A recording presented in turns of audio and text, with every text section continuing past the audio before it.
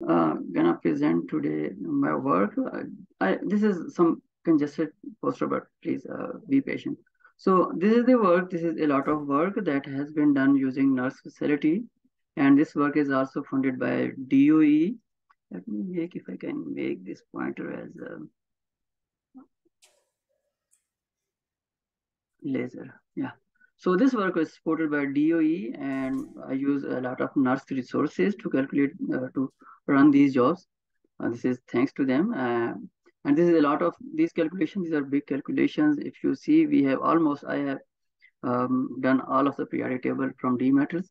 So I will start from my significance of my topic, that what is the basic objective is to reduce CO2, to convert CO2 into some useful or value added chemicals that can make the first objective is that that global warming can be reduced, and second, we can convert waste into some useful chemical.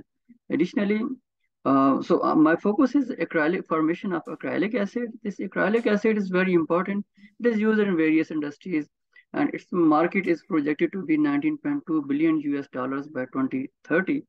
So this is very important compound. Right now, this acrylic acid is produced using naphtha that comes from petroleum products, and it also produces a lot of carbon monoxide and other hydrocarbons and other gases that produce global warming. So if we can convert CO2 and C2H4, that's compound from that can be derived from biogas, and we can using these two chemicals, if we produce acrylic acid, that is more beneficial and more sustainable. But currently the state of art catalysts are homogeneous, that has problem of scalability. Like we cannot make them scalable to the industrial level. So we need heterogeneous catalyst or solid catalyst. So I studied using DFT. I propose some catalysts in which that is those MFI zeolite. I deposited these metal centers in this MFI zeolite, and I run reaction mechanism using this scheme. So I will not go to much detail in this scheme because this is for the general ideas. But I used these metal centers in this MFI zeolite, and I screened around these 22 catalysts, and I found that 8 of them have some potential in application in the catalyst.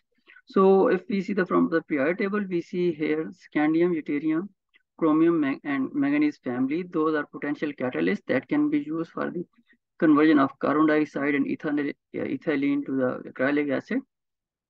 And I further refined my calculation using the calculation of this very important step, that's beta hydride transfer. And based on this efficiency, this free energy profile, I found that molybdenum is the best in those catalysts and rhenium is the worst among these 8 catalysts that I have, that those are potentials.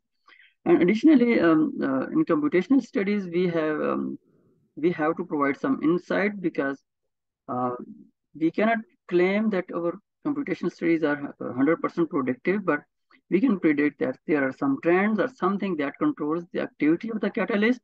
And we found that electronegativity of electronegativity of these metal atoms determines a very important role in the efficiency of the catalyst. And based on this, I conclude that molybdenum in MFI zeolite in this system has very low potential, very low energy profile, and it can be possible catalyst for the future conversion of carbon dioxide into ethylene.